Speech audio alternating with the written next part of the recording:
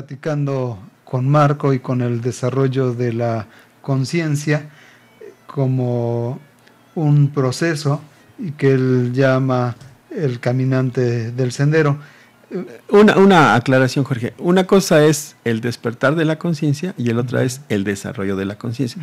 El despertar de la conciencia es eso, que te des cuenta de que vivas una realidad. Y el desarrollo de la conciencia es que trabajes precisamente para que cuando llegue ese despertar, tú estés listo, ¿no?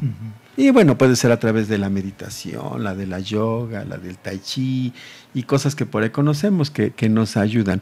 El hecho de leer, el hecho de documentarte, pues te va preparando, porque puede ser que despiertes y no sepas para qué despertaste, ¿no? ¿Sí me explico de eso? Ajá. Oye, bueno, tú aquí planteas, bueno, en esta sociedad tan loca que vivimos actualmente, llena con la televisión, con el internet, con todos estos medios a los que estamos sometidos desde que nos levantamos hasta que nos acostamos, de momento hay cosas que yo creo que son mías y que en realidad no me corresponden, sino que la publicidad me ha metido, ¿no? ¿Cómo podemos saber de una conciencia real o de una conciencia adquirida? ¿Cómo diferenciarlo? Bien, mira, la conciencia real es la que observa tu interior, tu yo interno, ¿sí? Esa es la conciencia real, de la que te ubicas desde ti hacia afuera. Y la adquirida es la que va al revés, la que va de afuera hacia adentro, ¿no? Esa es la diferencia entre una conciencia real y una conciencia adquirida, ¿no? La adquirida es la que te manejan y te dicen, por ejemplo, tú sabes que yo soy profesor y entonces a los muchachos les pregunto, bueno, ¿por qué están aquí en la escuela, no? O sea, ¿qué los trae a la escuela, no? ¿Cuál es el motivo que los hace que vengan a la escuela? Y analizan y se dan cuenta que pues todos los motivos que ellos tienen son de afuera, no son de adentro. El querer tener una profesión, el tener una mejor oportunidad de vida, el que si no estudia no es nadie en la vida, y cosas que te han llenado de todo el tiempo, ¿no? Pero nadie te habla del aprender, ¿no? Nadie te habla del deseo de saber, de conocer, y mucho menos del de saber tuyo, ¿no? Cuando les hablo del amor, y les digo que el primer amor, ¿cuál es? Y todo el mundo me menciona a su primera novia, ¿no? A su amor que tienen ahí como muy idealizado, ¿no? No, y siempre les digo, el primer amor es hacia ti, ¿no? El primer amor es el tuyo, el que tú tienes. Tú no puedes dar lo que no tienes, entonces no puedes dar amor a nadie si tú no te amas, ¿no? Porque no lo tienes, ¿no? Y esa es una conciencia real, ¿no? Y una conciencia adquirida es todo lo que nos han dicho que es el amor, ¿no?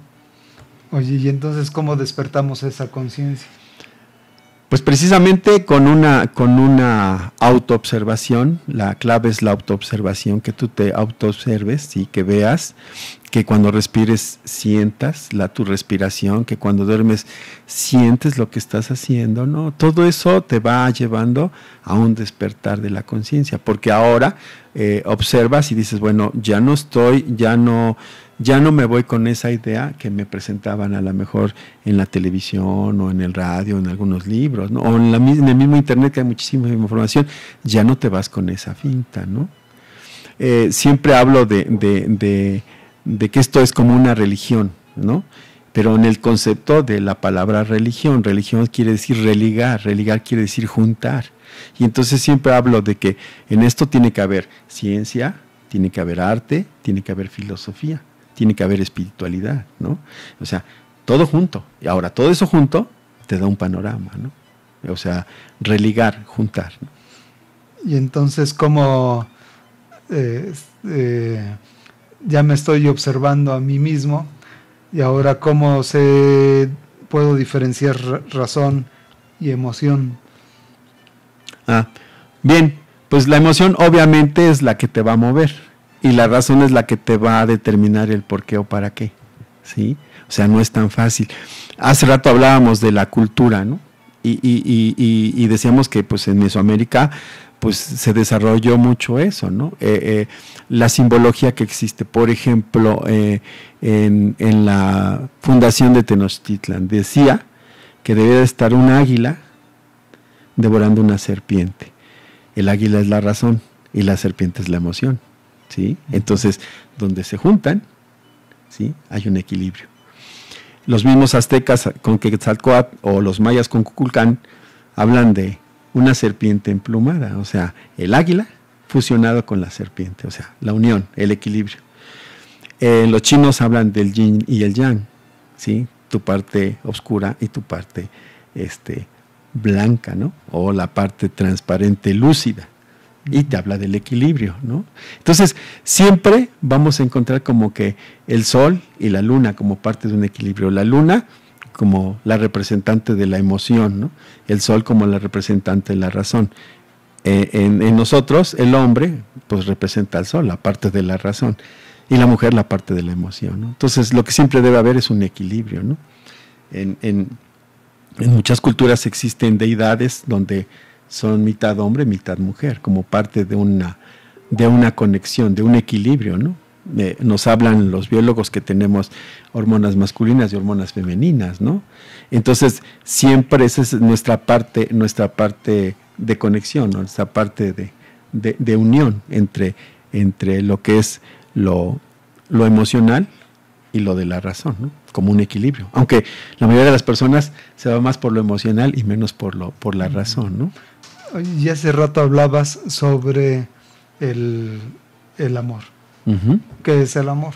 Bueno, para empezar, el amor es un estado psicológico, ¿no? El amor es una cuestión de pensamiento. El amor, en términos generales, es el dar, ¿no? El que te desprendas, el que des. Eso es amor, ¿no? Eso es parte de un amor. No es lo mismo que el querer.